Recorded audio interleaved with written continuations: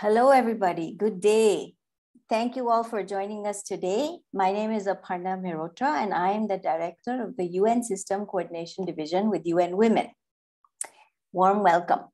We are pleased that you are here with us. Some of you are working at the country level with the UN, others at the regional or global level, and we are also joined here by focal points of New York-based permanent missions. And because we are doing this virtually, it's a wonderful feeling to welcome people globally for this event, and its viewership tells me that it's one of the best attended events, and for that I welcome you warmly and I thank you deeply. So here we are today to talk about something called standards and procedures that pertain to gender theme groups, which are in the UN country teams. Now, these are mechanisms to ensure coordinated and coherent UN support to national gender equality priorities. And we're here to launch this so-called document or guidance, which provides, for the first time ever, clear standards and clear procedures. And today's event is intended to spark discussion on how gender theme groups, which we call GTGs, can be leveraged to maximize UN contributions to the SDGs at the country level. We all know that what doesn't trickle down to the country level has less resonance in many quarters. And the impact must be seen at the end of the day at the country level. Now, this event today is divided into 3 segments, and I will be moderating the first segment. You will have 2 separate moderators, one for each segment. The first segment is an opening segment and is focused on the theme of strengthening strategic engagement on gender equality within the UN system, the role of UNCT gender theme groups. And to address this topic, we have some wonderful speakers, the first of whom is Diene Keita, who is the Deputy Executive Director of UNFPA. She has a long career spanning nearly 30 years of experience with the UN, and of which 15 are with UNFPA. And Diene has also held important positions, including that of Minister for Cooperation and African Integration with the Republic of Guinea. Also, Diene served as the co-chair of the Gender Equality Task Team that developed the gender theme group standard and procedures that we are here to launch today. And she will speak to us about leadership for empowered gender theme groups. After her, the other co-chair of this distinguished task team, Anita Bhatia, will be speaking. And then we will have a third speaker who is the Deputy Director in DCO. And so the floor is yours, Diene. Now you have 4 minutes to deliver your inspiring presentation to all of us. Hi, Aparna. I hope I can stay in those 4 minutes. Good day, colleagues, wherever you are. I am pleased to be here with you for this exciting and important launch event. First, I would like to appreciate the collaboration with UN Women in co-chairing the UNSDG task team on gender equality. Both Anita and myself co-chair this task team with the participation of many UN entities. Thank you for that. I would like also to acknowledge the role of UN Women in spearheading system-wide coordination on gender equality and the empowerment of women and girls. Dear colleagues, as the gender task team does not per se exist anymore, having accomplished its role, I encourage each and every of you to support the technical coordinating team. Gender is a major cross-cutting issue in the decade of action to get to 2030. In that respect, accelerating progress on gender equality is a core function of UNCTs. And this is why we are here. And this is why we have the gender team groups. But in order for this to happen, joint leadership for the delivery of results on gender equality and the empowerment of women and girls is paramount. It is a must at the country level and regional level to empower gender theme groups. Joint leadership is critical. UNFPA has done with UN Women in the Pacific, El Salvador, Kenya, or Afghanistan, and so with so many other entities elsewhere. that joint leadership. You will hear live experience sharing from my colleagues, Kouame, UNFPA representative in Madagascar. For UNFPA, we recognize that there is no gender equality without sexual and reproductive health and right, and no sexual and reproductive health and right without gender equality. We need that joined up partnership and leadership, including at the gender team group level, to make this work. As we were developing the guidance, we saw how gender team groups played a critical role in cooperation framework development, in consensus building on national gender equality and women empowerment priority, and in driving cross-thematic collaboration. Gender programs on gender equality and empowerment of women and girls are reported to be the largest subgroup of all programs worldwide. Congratulations. We have gender team group to thank for that. We also have to acknowledge upfront some of the challenges that many gender team groups face in different settings. These challenges can include lack of clarity on purpose and responsibility and limited funding. A strong gender team group needs an enabling environment to thrive. This is why robust championing of gender team group by UNCT leadership and great coherence is needed. When RCs and head of entities exercise their leadership to empower gender team group and provide the enabling organizational culture that fully support the promotion of gender equality, moreover, that support the country they work in. It is important to mention that no UNCT works in cubicle. They do work hand in hand with the government partners and bilateral partners present in country. This has deep impact on how well gender mainstreaming happens at the country level. UNCT leadership makes sure that there is awareness and understanding of the gender team group mandate by communicating about this internally and externally, and by actively, visibly consulting on the gender issues. We thank you for that. They need as well a culture where personnel are encouraged to pool and share their knowledge, and where gender team foster synergy and collective learning. The RCs and head of agencies and the gender team group chair working together as a collective and transformative leadership team have responsibility to establish and maintain this positive organizational culture. In ending, let me appreciate again the commitment of UNSDG entities who helped develop these new standards and procedures so we can foster a new invigorated generation of gender team groups. We hope you will find this resource helpful in your work so we can harness the existing immense potential of our collective effort and deliver integrated and coherent UNCT support to national priorities and UN member states. I thank you.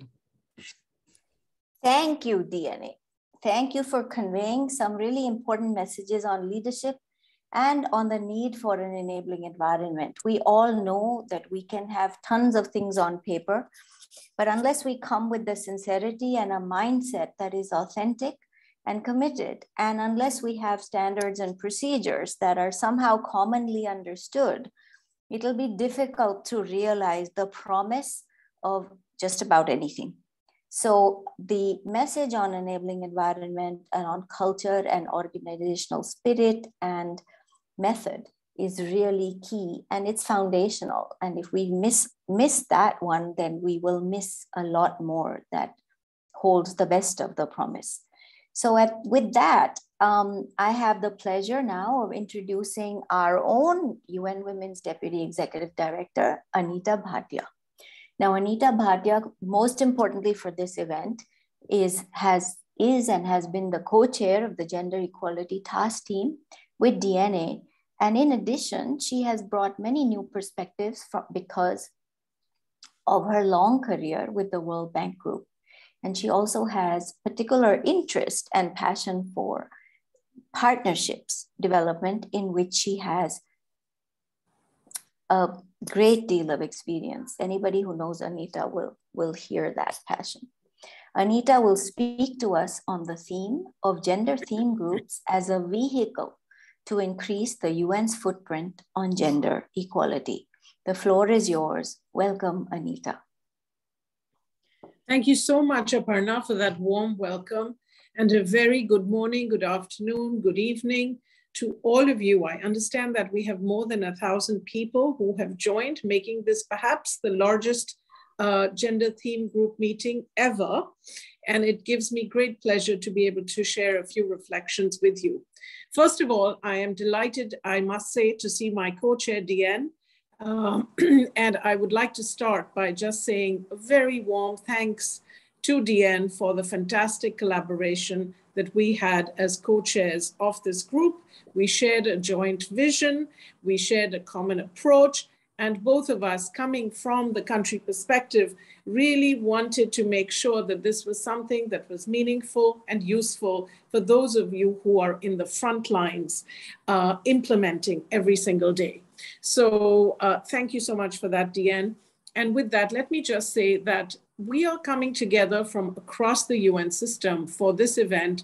We have different mandates in the different agencies and the different groups, but it is fantastic that we are all united together by a common dedication to the issue of gender equality.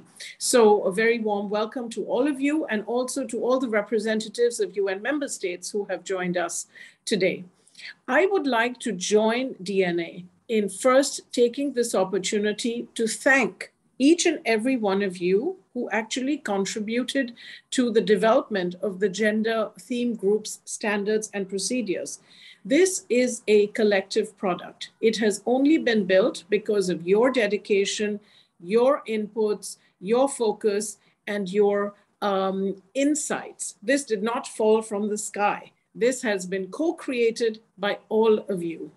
And as Diene reminded us, gender equality remains not just central to the achievement of SDG 5, but is really the docking SDG for the achievement of all SDGs.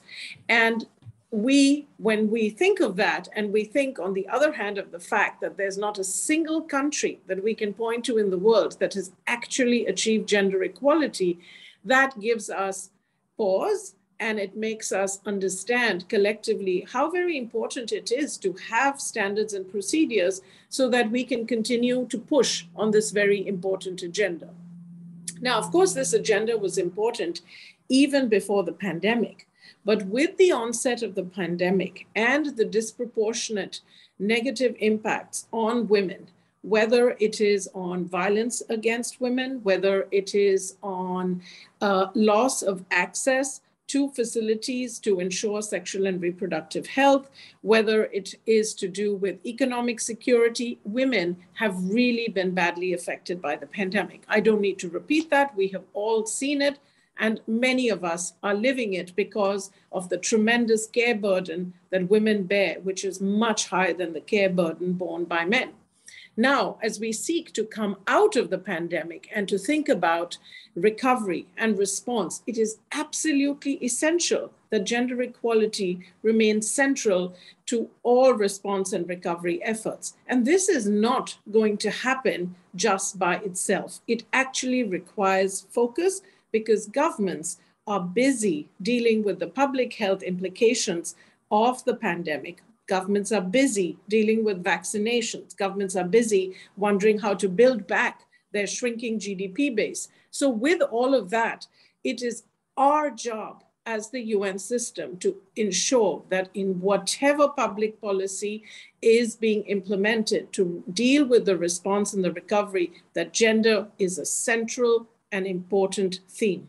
We have seen worldwide, whether you are in a low-income country or in a middle-income country or even in a high-income country, that the pandemic has had tremendous efforts, tremendous impacts on women's, for example, labor force participation. So many women have lost jobs and so many women are dropping out of the workforce worldwide.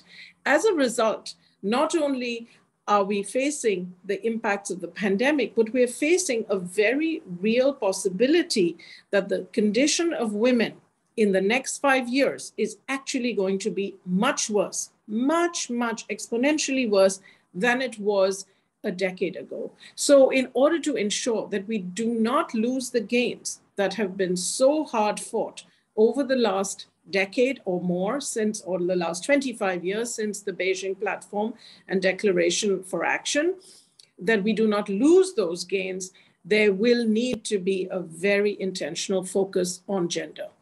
Now, the UN Development System brings together a range of agencies. All of you are represented here. Our collective work in support of the 2030 Agenda is a massive contribution to the world of development. Member states' contributions totaled last year about 38 billion. That means we have the possibility of influencing that 38 billion for gender, but not just that. That funding actually catalyzes other funding. And so we have the possibility of influencing through our actions, not just the actual expenditure of the UN Development System on gender, but also the additional investment that that 38 billion actually catalyzes across 110 interagency coordination groups. So the new gender groups standards and procedures that we are launching today is actually the first guidance of its kind. It provides clear benchmarks on how gender-themed groups can and should be established and how they should operate to deliver harmonized and coordinated results that actually integrate gender equality. This set of standards and procedures will enable gender-themed groups to ensure that the UN, across the full breadth of its work at the country level, will effectively address gender equality and women's rights, issues and concerns of the sorts that I outlined. It will drive more financing for gender equality. It will increase the footprint of the UN on gender issues across sectors, and it will enhance our influence and our coordination capacity with other actors at the national, regional, and global level. It will be a powerful tool for helping to implement the common agenda.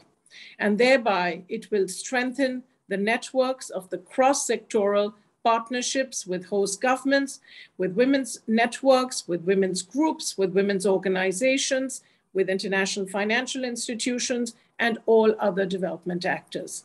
In closing, I want to just express very sincerely UN Women's full commitment and support to implementation of the new guidance in collaboration with all of you. I hope that you will find that this launch event is useful, and more importantly, I do hope that you will find the actual set of standards and procedures to be a very practical tool that you can use in your day-to-day work to push gender equality. It will be an important driver for acceleration of SDG 5 and also all other SDGs. Thank you so much, and back to you, Aparna. Thank you, Anita. And if we haven't heard the passion for partnerships and for expanding influence, then I think we need to have our ears checked. I thank you deeply for having presented a very panoramic perspective on this matter, and to underpin the message that we can't succeed on this alone. There is no success that is lonely, so to speak. We have everything that we do in our life, no matter what, and especially when you're talking about development work, is necessarily collective, done collectively. And for that, we need solidarity. And for that, we need partnerships built on trust and goodwill and understanding. And it is on this understanding that I think the foundation of the standards and procedures lie. Because again, a common understanding is what it provides. The guidance was developed commonly, and hopefully it will be implemented commonly, and hopefully the impact will be huge and common. And I think that is the message that we heard from Anita in a very lovely and articulate way about expanding our footprint in order to service the cause of gender equality. So with that, we will now turn to Rosemary Kalapurakal, who joins us from DCO, which is the office that coordinates the system, where she is the deputy director. Now, she has more than 20 years of experience from the UN system and focus particularly on sustainable development and inclusion. And we will hear from her on the topic of delivering integrated support, the role of gender theme groups, perhaps from an operational point of view. And I'd just like to say that for many people who are interested in the detail of the standards and procedures, we will be bringing some of that to you later on today in this event. So Rosemary, the floor is now yours. Welcome. Thank you, Aparna. Hello, colleagues. Good day, good morning, good afternoon. And it's such a pleasure to join the co-chairs of the Gender Network. And I really appreciate the invitation to join the party because it is a celebration with people who I know to be champions of gender equality and women's empowerment. Always a nice way to start the day. Actually, for me, it's evening, but even so, it's a good boost in the arm. I want to echo what you said, Aparna, that seeing the range of entities and participants today, including our resident coordinators, entity representatives from headquarters and country offices, and I hear even member states, that's fantastic. Why am I here? Because as we enter the third year of implementation of the UN reform, it's clear that the challenge to deliver more coherent and better integrated support is more relevant than ever, sadly, to confront the complex threats the world is facing. We've heard it from Anita, we've heard it from Diene. This issue of inequalities continues to whittle away at the potential for progress, and the importance of gender equality is primary among these. As the SG has outlined in his common or our common agenda, these major threats cannot be confronted without equally major changes in the way we and country-level coordination, coherence, impact, as you set up, to confront these inequalities, specifically on gender equality and women's empowerment, is more urgent than ever. And therefore, the launch of these standards is really critical. Diene pointed out that this is a core function of UN country teams, and the leadership of the resident coordinators is going to be paramount. And I'm therefore very happy to be associated with this set of standards and procedures that is based on evidence gathered on what has worked at the country level to ensure that gender equality and empowerment of women and girls features centrally in our joint and joined up programming work. It's therefore fitting that much of the emphasis of the new gender theme groups is on the cooperation framework, the new generation of UN country team programming that is now the central guiding planning and implementation instrument at the country level that presents the full integrated support package of the UN to the development challenges that are identified in a common country analysis. But I just want to emphasize what other speakers have mentioned. The preparation of the standards and procedures is the beginning, not the end, because they're only as good as how effectively they are implemented. The advice the gender theme groups provide through their engagement process in the development of the cooperation framework will be key to ensure the alignment of gender equality issues across the outcomes of the cooperation framework. DCO commits to working with resident coordinators, and I see a few online today, to ensure that this works and that through their leadership, they act to strengthen the country level coordination and champion the role of gender theme groups. I'm pleased that in our reporting to ECOSOC, we have seen that resident coordinators have served to amplify these key issues and mandates very effectively to date, and this is going to be a key priority going forward. The role of RCs as champions for gender equality is recognized in these new standards and procedures, and especially in the context of the CCN cooperation framework, given the enormous challenges we face today. There's so much RCs can do and have done to ensure that these inputs to joint analyses and planning are systematically sought from gender theme groups. And here I would like to acknowledge the role played, for instance, by gender theme groups in countries with great impacts on CCAs, such as Botswana, Myanmar, Bosnia, Tunisia, many more, as well as ensuring that cooperation frameworks have a strong gender lens, for example, Cote d'Ivoire, Morocco, etc. We know we have proof of concept, and we need to make sure that this is scaled up much more systematically. So in closing, thank you very much for this opportunity, Aparna and colleagues, to join you to celebrate this accomplishment. And let's see this as a foundation so that it doesn't become just one more set of guidance that's disregarded, but actually becomes a very solid foundation as we proceed to program and deliver far more effectively than given the challenges we have ahead. Back to you.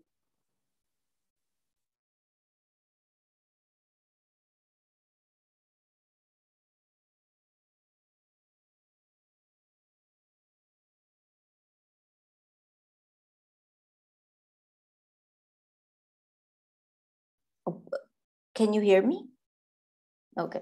I don't know from where you stopped hearing me. So I just want to thank you, Rosemary. And I want to say one thing about your message, which is, you know, priorly, whatever work we did on standards, and of course the GTG standards and procedures is the first time that we're doing this. But in whatever smaller experience we've had in this area, we've not really had an office in the past. DCO is a new creation, and it is, you know, it in a way monitors and propels and catalyzes joint work.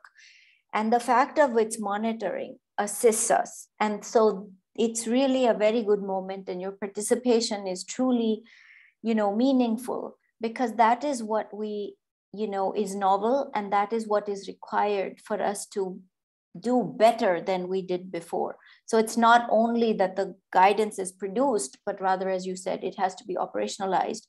And for that, having coordination hubs, we and UN Women have a coordination mandate, but there's more to coordination. You need many people, you need many centralized systems that monitor this and reflect the data centrally.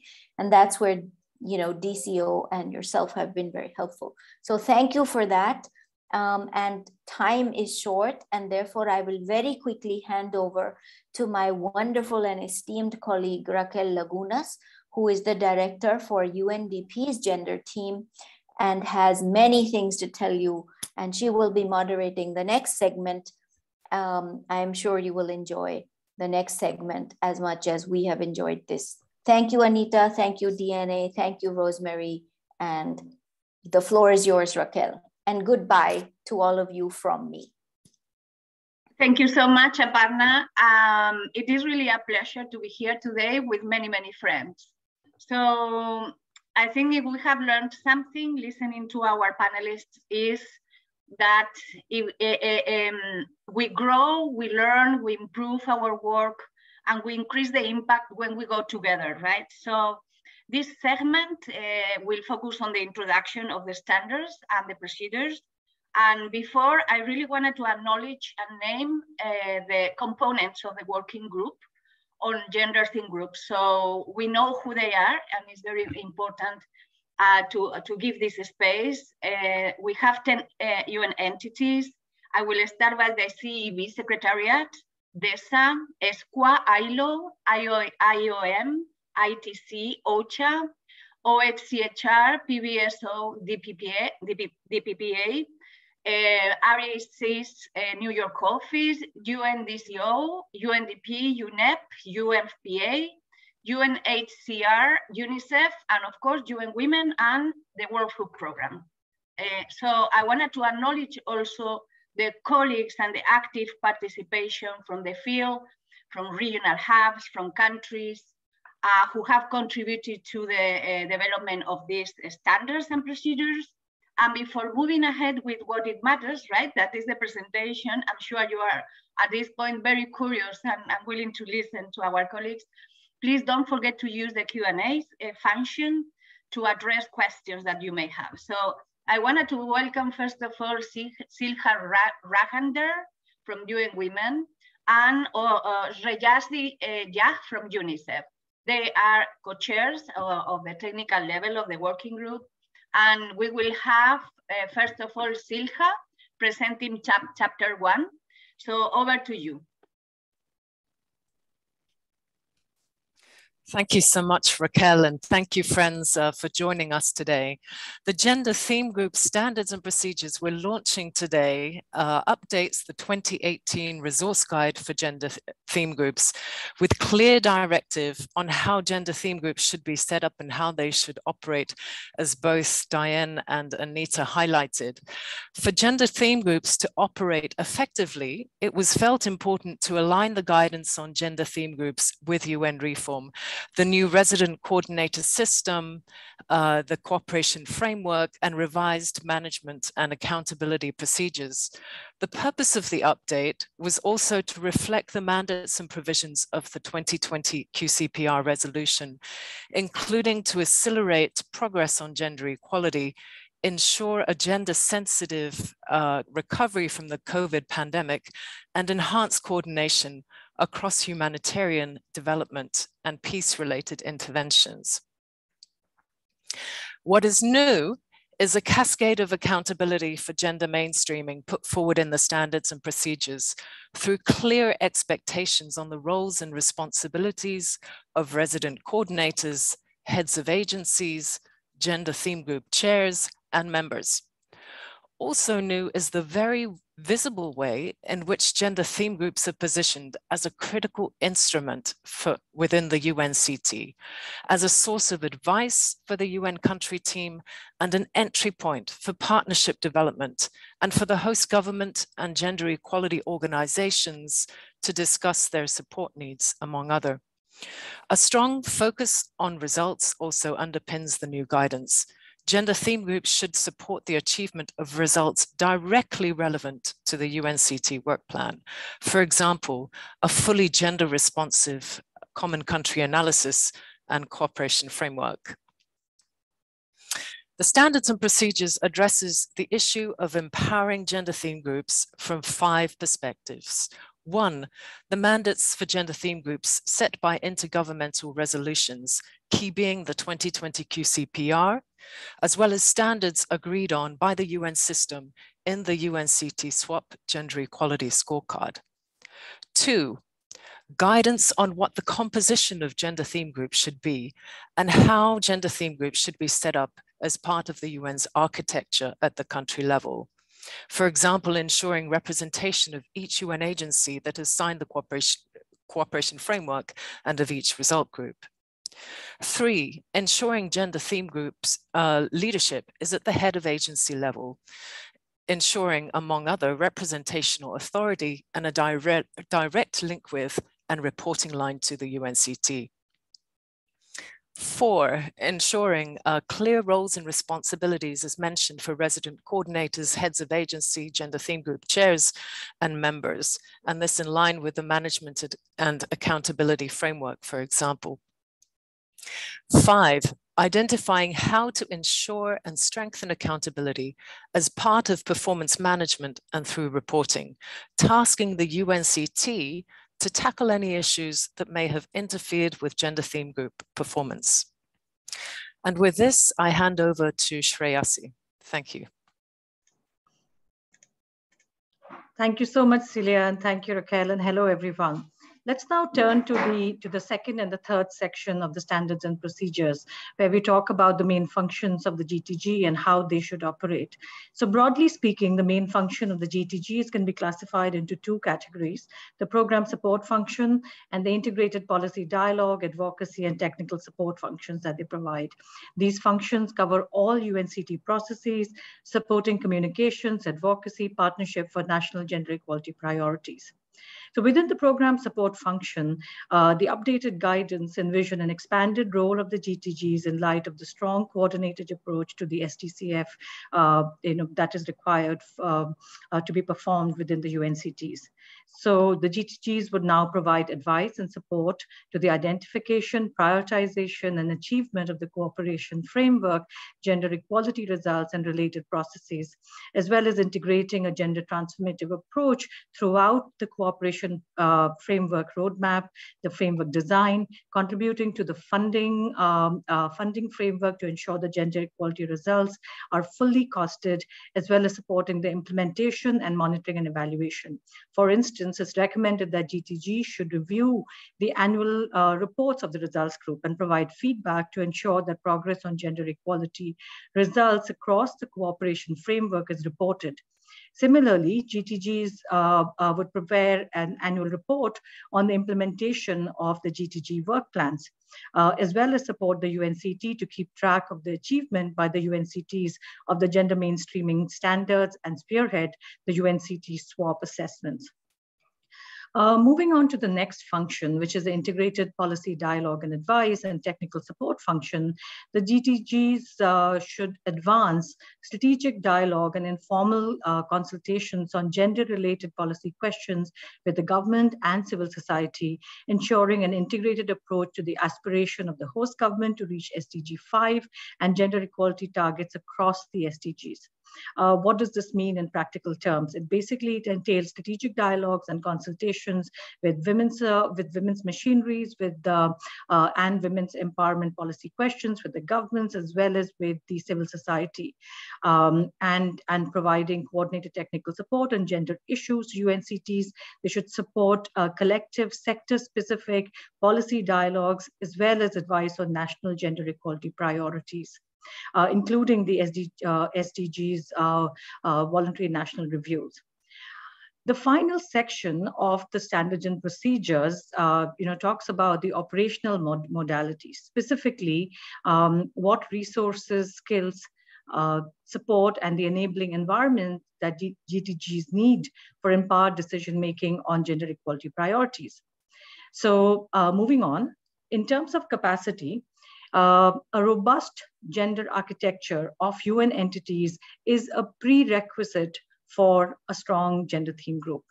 So if the gender focal points and gender specialists of entities are empowered and at the relevant seniority level and actively championed by the heads of agencies, then this will enable the entity to participate effectively in the gender theme group, contributing to the collective goals as well as to the internal gender mainstreaming.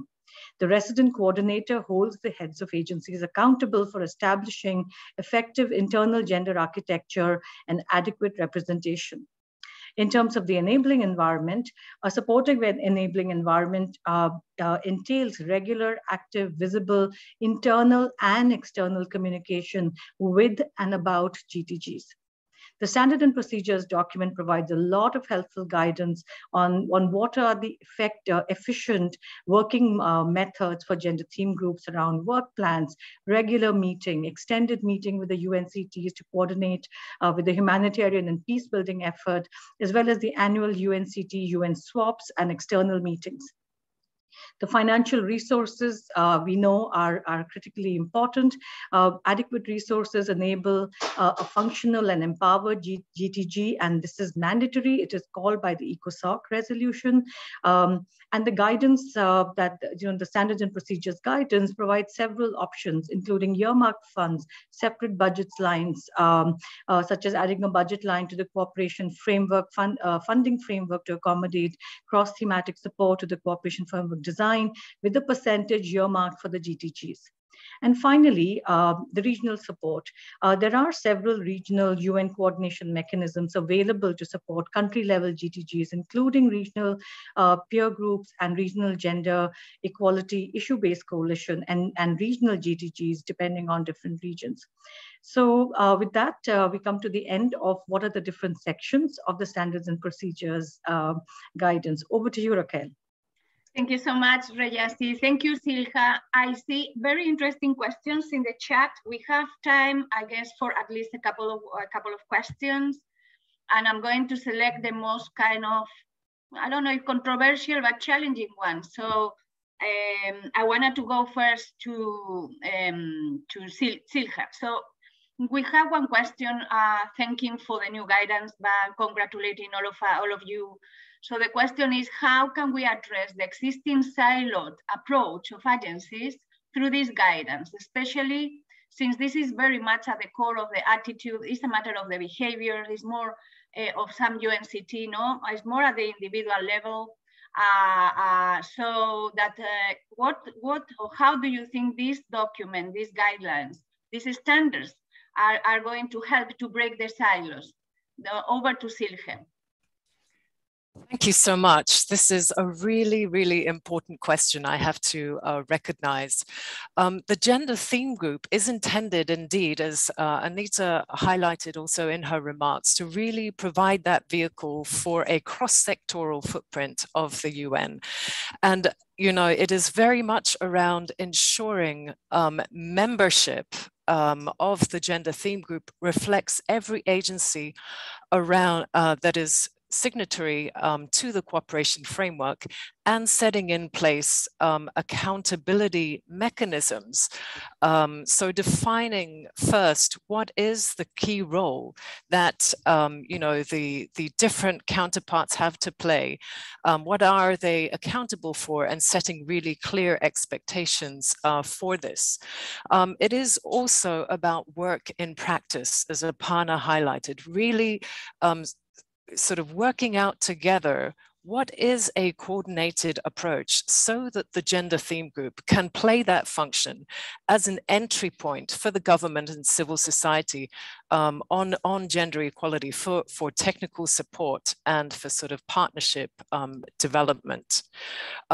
It's not an easy task, we know that, but you know, this is very much underpins you know, the whole sort of UNCT configuration process and the approach to the cooperation framework of thinking about aligned and integrated approach.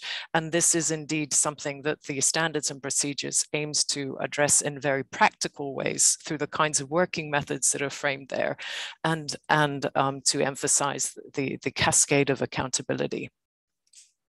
Thank you, Silja. And there is a recommendation from this person who asked this question to include this component in the launching of the guidelines. So thank you for the recommendation. The second question goes to Shreyasi, and it's also a very challenging one too.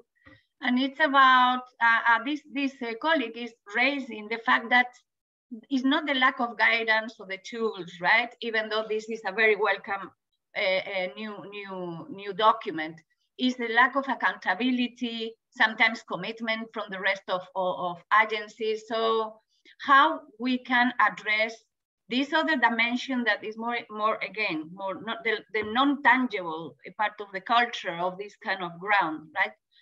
But so fundamental to define the work and the agenda, no, or gender equality agenda, if it's at the top, or is at the bottom of the work of UNCTs. So Shreyasi, in your experience also, and based on all the thinking that the group have been doing and putting in this document, how do you think this new framework can help to strengthen the accountability, but also the commitment? And the commitment is more at individual level. So over to you, Shreyasi. Thank you so much, Raquel, and thank you so much, colleague, for that question. I mean, I think you sort of hit the nail on the head in terms of the guidance and the procedures only going as far as saying what should be the case, right? But what actually happens depends so much on the individuals and the, in this case, I think one thing that we all know from our experience, as well as what we heard from the, you know, from the mapping that we did in terms of the challenges. Remember, these standards and procedures were actually developed in response to an analysis that was conducted based on quite an extensive review of what we found from country offices and UNCTs about where are the gaps in the current functioning of GTGs. And I think this is exactly what we found. You know, accountability was really missing. And what really, you know, and one of the points that the guidance talks about is that the GTG and the functioning and the efficient functioning of GTGs and the results that the collective work of the gender theme group can deliver is only as strong as the mandate of gender equality within entities. So the stronger the entity's own gender architecture and accountability on gender equality, the better we will be as a collective. So we need to be focusing both on the individual as well as on the collective. And when we were developing the guidance, one of the things that we felt was that, and the reason to link it, of course, with the overall new UN system, is to focus on the role on the leadership of the RCs. So the accountability that the RCs have, the accountability that the heads of agencies have in creating that mandate and creating that space for gender themed groups is critically important in their functioning. And making sure that the people who are participating in the GTGs are actually the ones who have the technical expertise of working on gender equality within their entities and are truly committed to working on a coordinated approach to gender equality within the UN system. Thank you. Thank you so much, Shreyasi. Very comprehensive and useful answer. I see the question of how can we find the guidance and the standards, and you have the document in two places, in the UN Women website, but also in the UNDCO website, so you can download it from there. I'm not sure how are we doing in terms of time. We have many good questions and comments, but I just will close here to open for the next segment, saying that in my experience, any guidance notes, any document can be implemented mechanically, right? And in fact, we need to departure from this understanding of gender mainstreaming as a mechanical work rather than that. And it's very welcome one comment from the QA.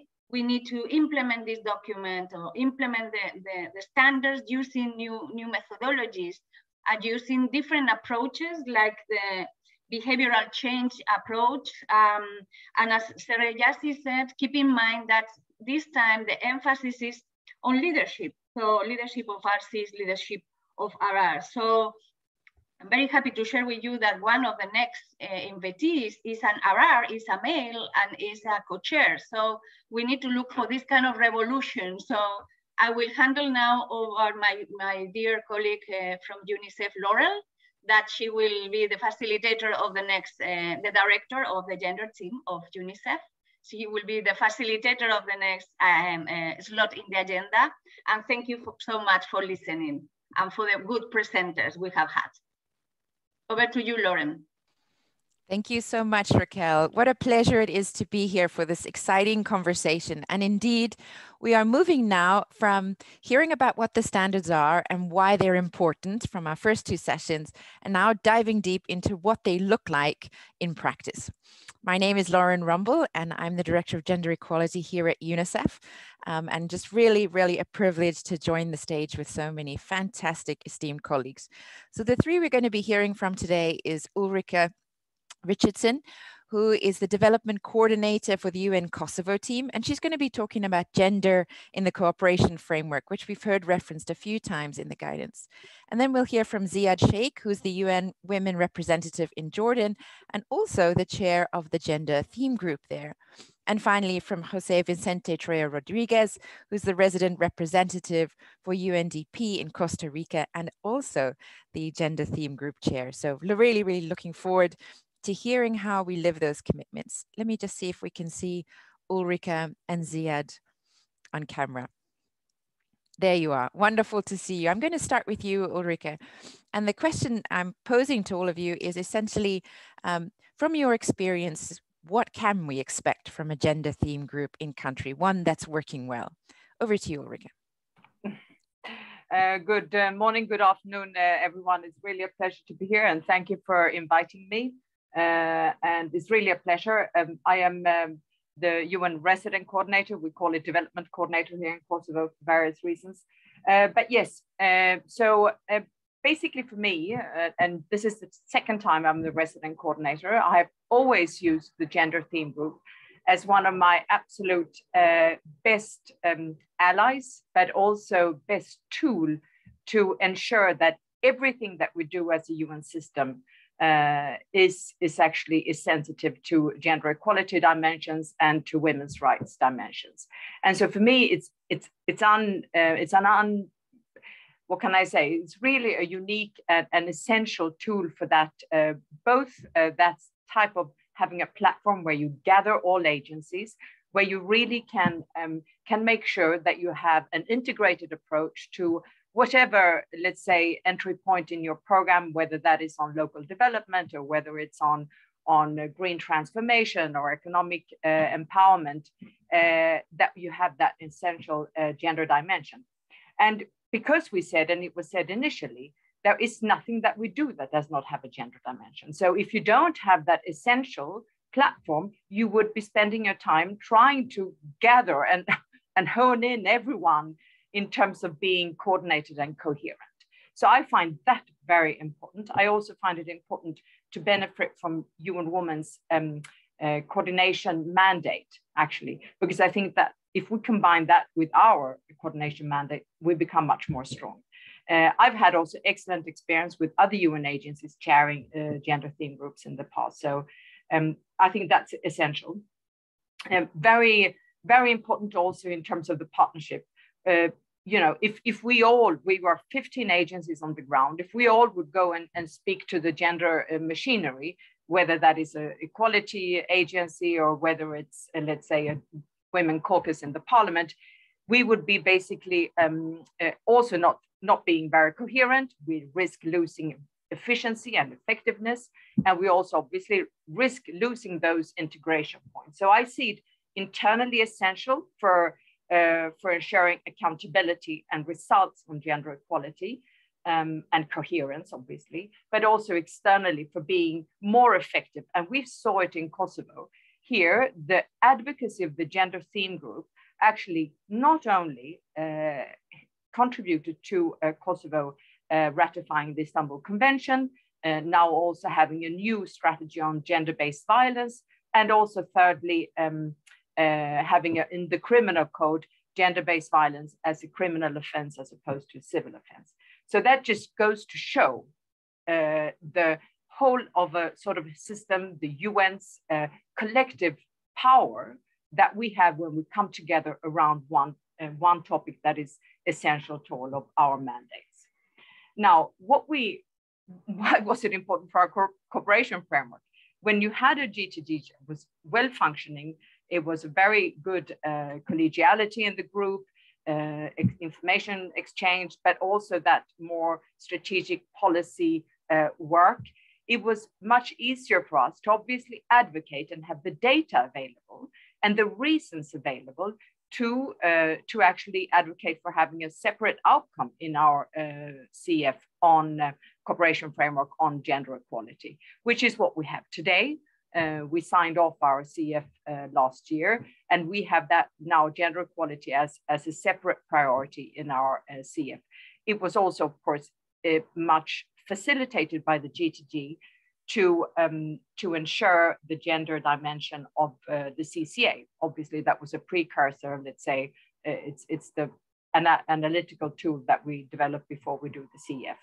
But so what we have right now in Kosovo is that we have a combined G2G with a result group. We are too few. We would be sort of making us too scarce of having one G2G and one result group on gender, but now we have a combined one. I really welcome the guidance put forward in the new guidelines on how you can make that work. The challenges, what we need to look out for, but also how we can make it work in favor of gender equality and women's rights and women's empowerment. One thing I want to say before finishing is one of the things that I felt was very important with having a gender theme group and having the UN system here organized in such a way that you can quickly call upon them in a collective manner, that you have data available, that you have a sense of collectivity available. When we faced COVID, we were in the midst of a crisis or at the onset of a crisis. You can't set up these mechanisms, nor can you set up the partnerships from scratch with the gender machinery.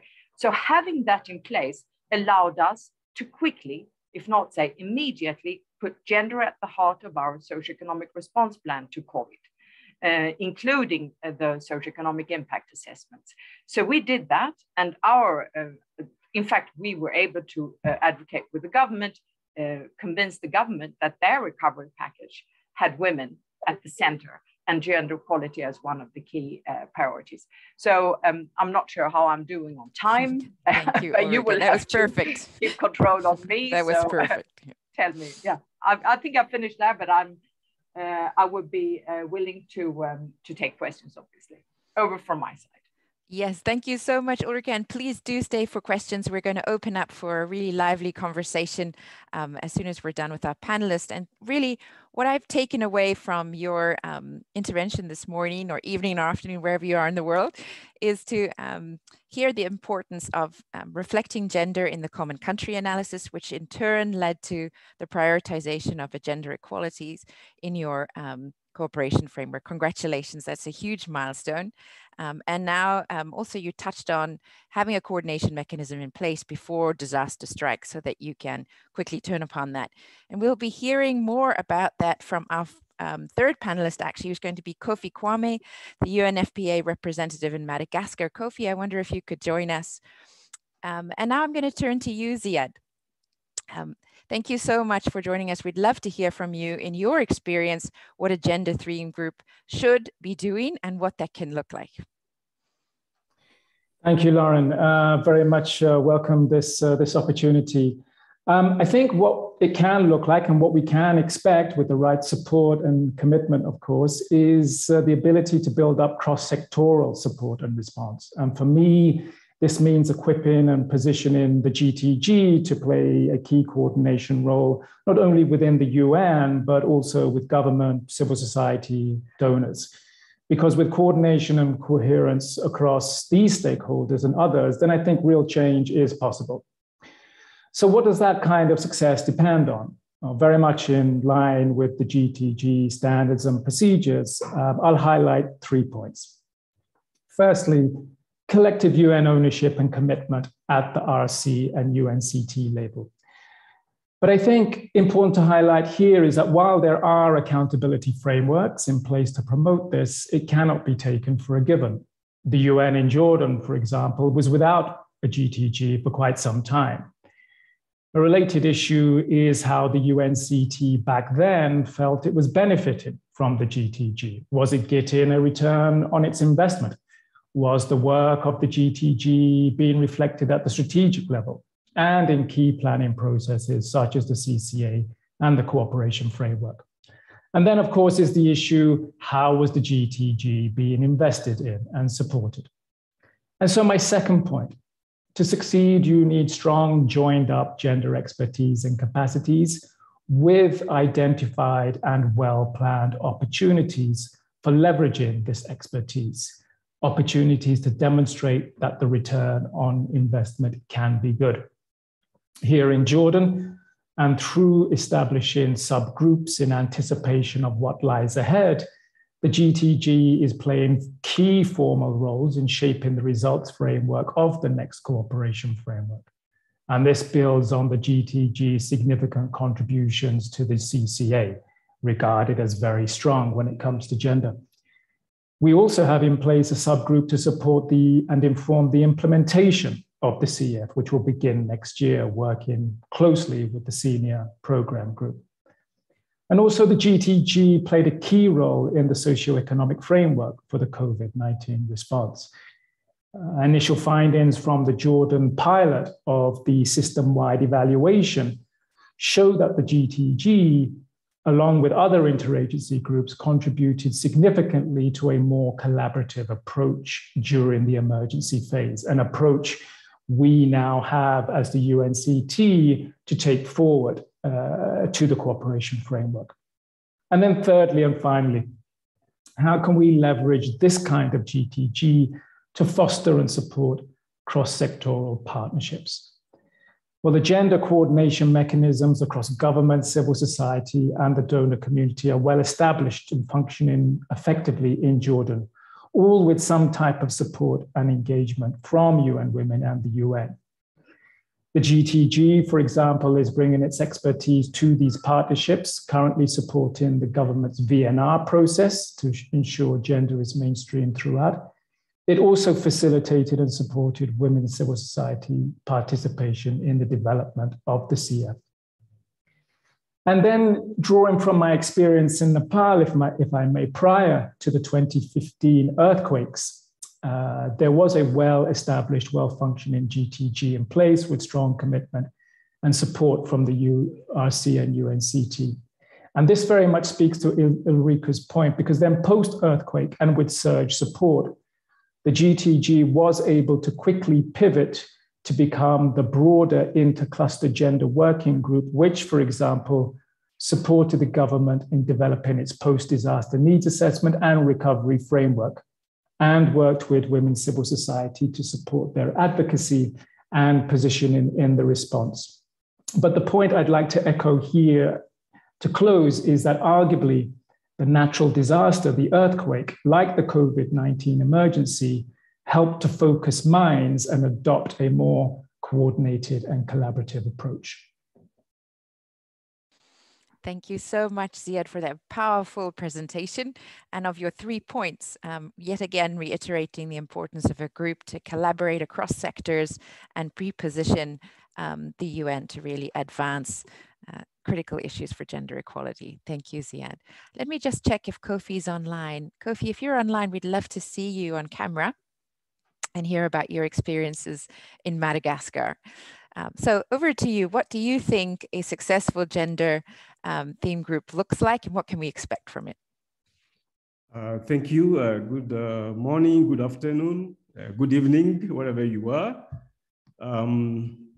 I'm supposed to talk about advancing work on gender issues across the humanitarian and development nexus through the GTG. Here I am in Madagascar, and all of you know what is happening in Madagascar, dealing with humanitarian issues in southern Madagascar, at the same time operating also in the development setting.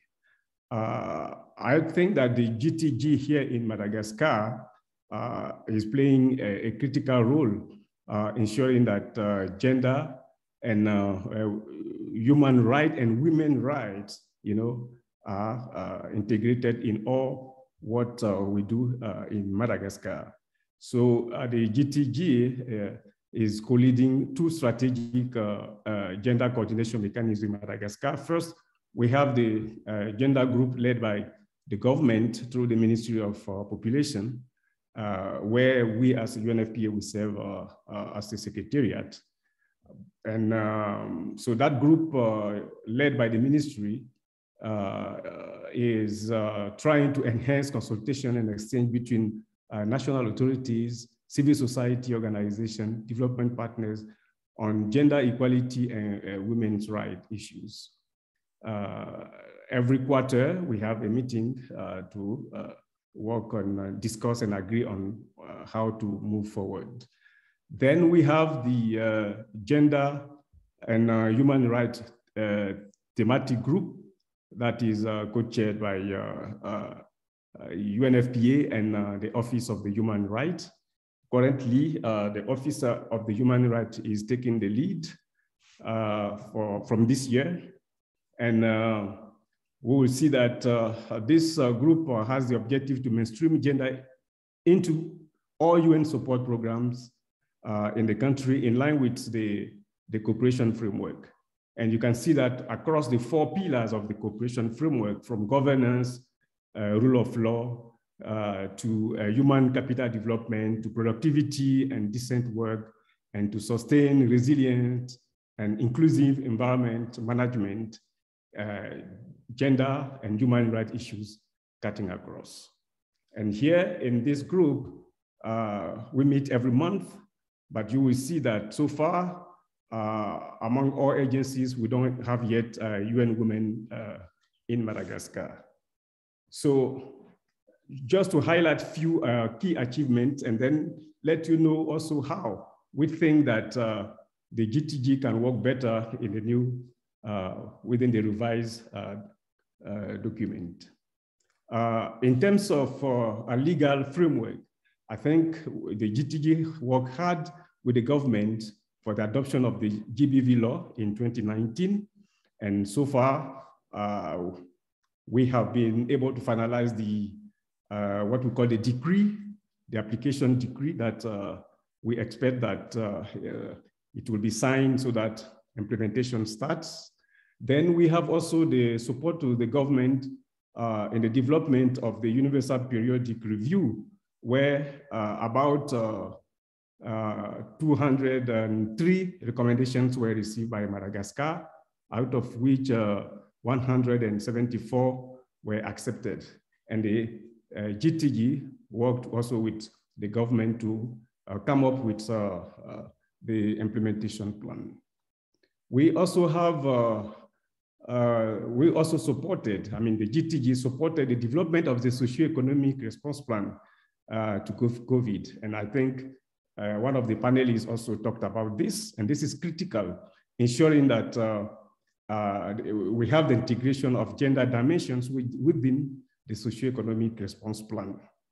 In terms of the activation of the GBV and protection cluster, this is something also that we are working on, ensuring that there is an activation of that GBV sub-cluster. And one of the important things that the GTG also helped to support was the establishment of an African Women Leaders Network in Madagascar. And this is interesting because it includes all leaders, women leaders in Madagascar, led by the President of the National Assembly, and in collaboration with the First Lady, the African Union, the UN, and women's organizations.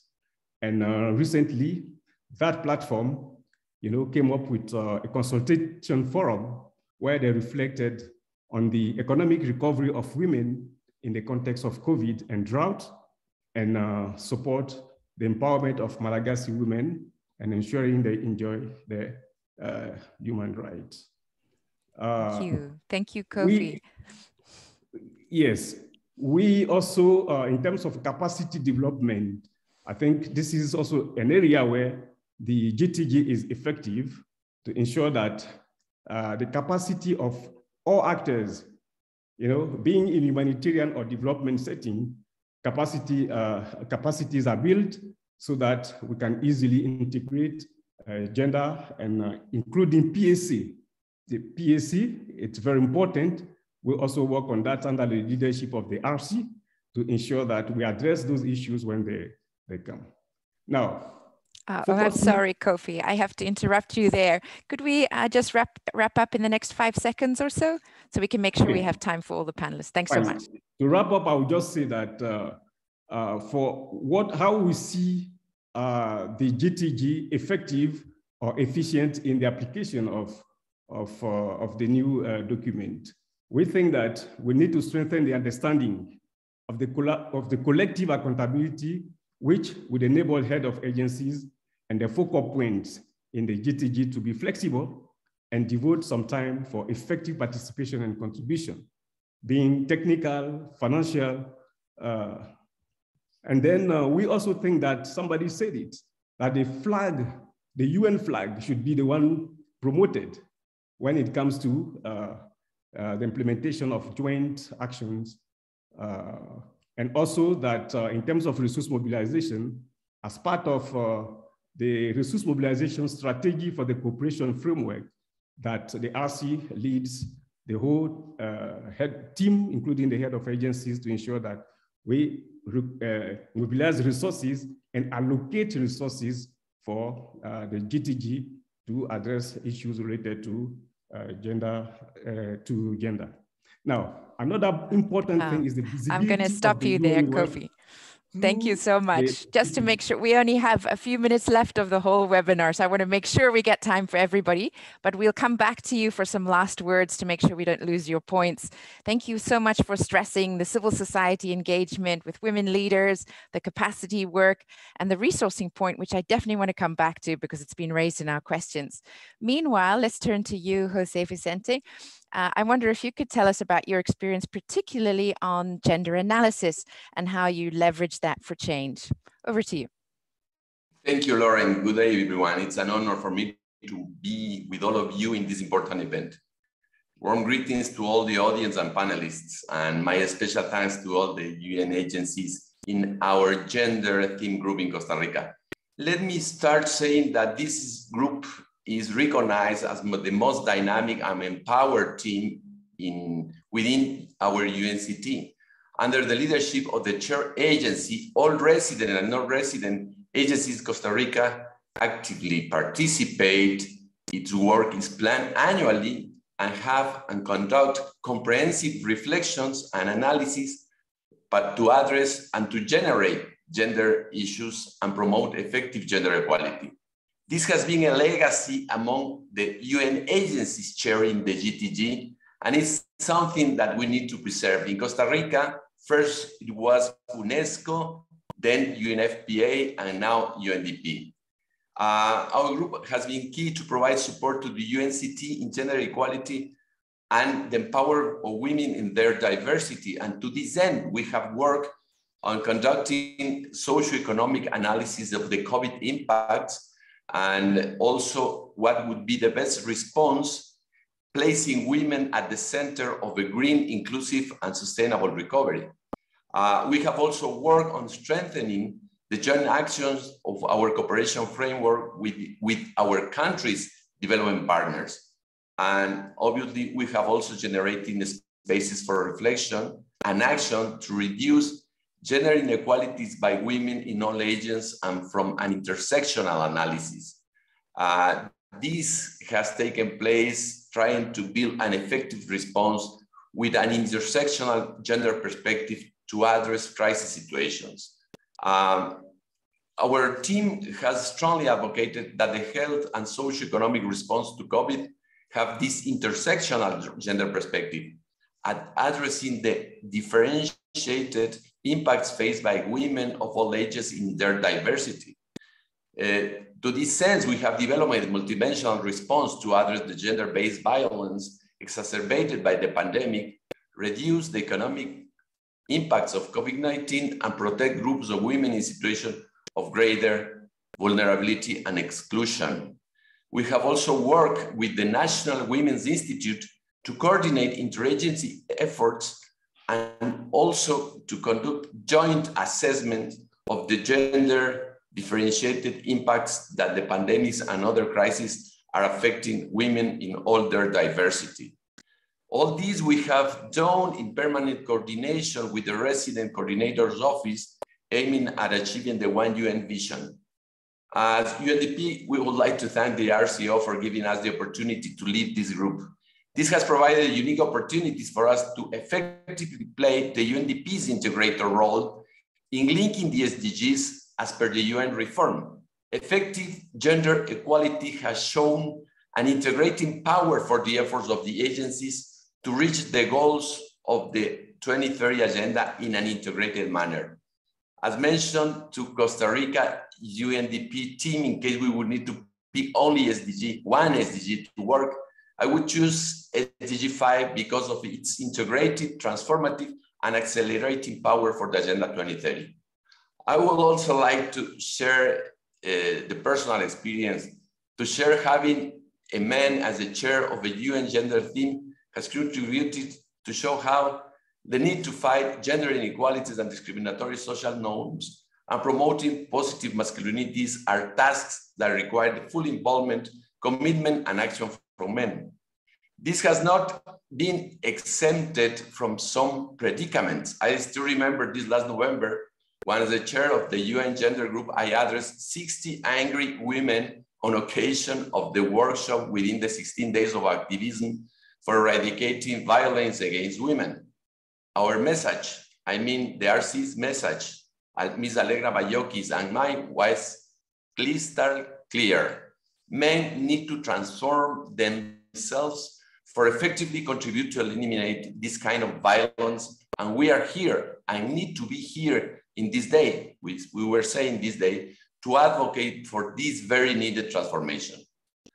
Obtaining the UNDP's Gender Gold Seal, the highest corporate certification, has allowed to us showing that changing our culture is feasible, and we are very grateful to all those agencies interested in replicating this journal and this journey. Finally, I would like to highlight two challenges we face as an interagency group. Maybe just very briefly, José Vicente, kindly. Thank you so much. We need to work closer with other interagency groups, ensuring, for example, that we will build an integrated response to address the climate and biodiversity crisis, having women at the center of the climate action and BD protection. We need to redouble our efforts in ensuring that the transformative gender culture is more deeply adopted in program and operations. We have an outstanding opportunity now that we are starting the new UN cooperation framework. And finally, we definitely need more men committed to effective gender equality in our gender theme group in Costa Rica. Thank you so much, Lauren. It was a great pleasure to hear you, and I know that our participants really felt inspired to know that there is a gender theme group that is the most dynamic and exciting in a UNCT. How fantastic. We've had a chat, literally exploding as everybody's been talking. A couple of questions around how have we engaged donors? Perhaps I can turn that to you, Ziad, in a second. What's been your experience there? 2, any advice to other resident coordinators? Ulrika, if you're still online, I might be turning to you.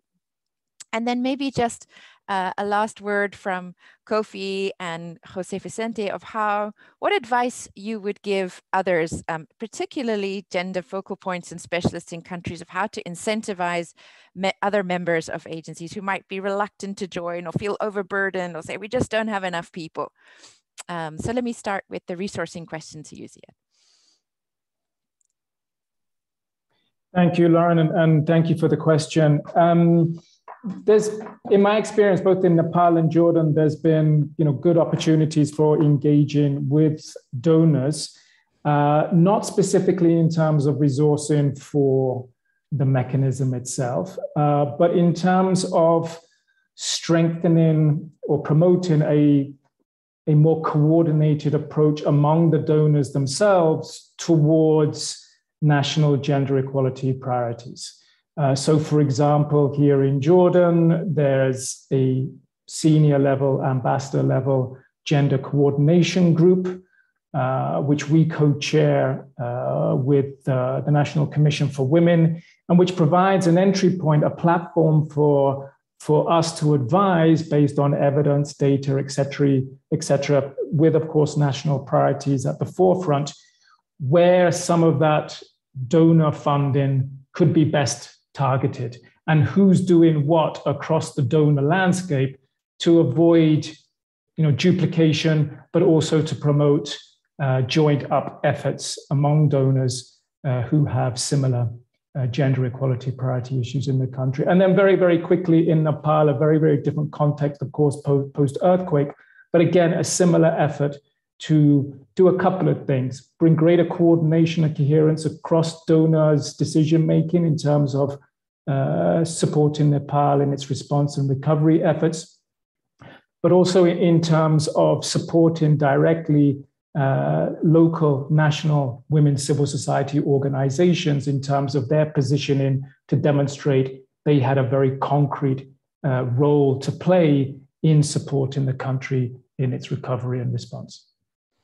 Fantastic. Thank you so much, Ziad. And actually, you've looped us back to Anita's original argument about how gender theme groups can really play an influencing role across the UN system in terms of how we invest member state contributions, but also working with donors so that we influence their own coordination and investments as well as with governments. So the power of the collective yet again. Let me now turn to you, Ulrika. Some advice to other RCs, perhaps in a sentence or two. Yes, so I know that there are many fellow, both sister and brother RCs that are very keen supporters of the gender theme groups around the world. But so I would say 3 things. One is, it doesn't happen by itself, so you need to dedicate time. And particularly if you have a new team, if you arrive to the country, or if you're just in that that rollout year where you start to prepare your CCA and then your CF. So dedicate time. Secondly, see it as not only our responsibility, because we are accountable at the end of the day, also for some of these results, but also as an opportunity. Bring the GTG members with you when you talk to the gender machinery, ministers, prime minister. So use it as a really conducive resource, be allies. And you can, as an RC, you can then help scale up those messages and those, but you could also build in your own discussions with political leadership, but also sort of other governmental leaders. So the third one is obviously, you need to know your team. So if there is someone out there who is a strong gender advocate, but not in the gender theme group, bring it into the gender theme group. So again, it's about scanning your environment. And I guess with that also comes, you need to know, I thought it was a really good point on the women's rights organizations and civil society organizations. You need to know them. You need to spend time out there. We do a listening exercise actually together with the UN Women and UNHCR. We actually sit down with women from different communities, primarily minorities. Could be IDPs, could be other types of minority groups, Roma, for example, and sit down and just listen to them so that you understand the situation much better. Those would be the three key recommendations. Over. And I will have to actually leave right now, but it was really inspiring and great to see so many dedicated colleagues. Thanks for organizing this. Well, thank you, Ulrika, for your substantive and also inspiring remarks, and it was great to have you. Thank you to those who are staying very kindly a few minutes over. We'll aim to end in 2 minutes exactly. Let me turn to you, Koffi, next. In a sentence, what would your advice be to incentivize membership in the GTG as well as effective functioning? Thank you. As I said in my presentation, I think here in Madagascar, at the level of the RC, we don't have a problem. I think it's already converted. But I think what we need to do is to try and convert maybe the other head of agencies, ensuring that we are all at the same level of understanding. So it will require some sensitization, probably some trainings, I don't know. And I don't know whether DCO maybe may be able to have a training for reps, for example. So this is something that needs to be done because sometimes the focal points are okay to, are fine to support the work of the GTG, but they might not have that particular time because they have been given some assignment. So we need to be able to bring the head of agencies on board so that they apply some flexibility for the focal points, to be able to devote some time to the work of the GTE. If you allow me, I want to say that the issue of gender is prevalent here in Madagascar, and I believe that with the absence of UN Women, maybe UN Women should consider, operating also in Madagascar, either remotely or physically, because we have a lot to do here, and we believe that we need to have all hands on deck.